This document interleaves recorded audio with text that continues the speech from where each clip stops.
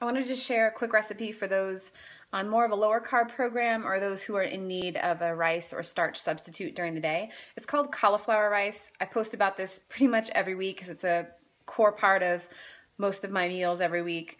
Essentially what I do is take an entire head of cauliflower. I have this great little mini food processor that I use to chop and grind the cauliflower up. And then I'm about halfway through cooking this, so I didn't get to show you guys all the steps, but I put red onion, green onion, and mushrooms in my cauliflower rice. And so I've already chopped that up and I sauteed that in the pan until it was pretty well done, and then I just dropped in the cauliflower, the minced cauliflower. And I literally just brown it in a pan until it's ready.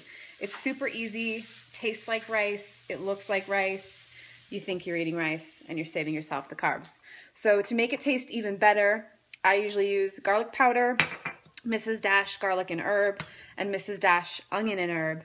And I don't use any oil, I just use Pam, but if you wanted to use extra virgin olive oil or coconut oil, you could do that too. But it's an awesome idea. Give it a shot.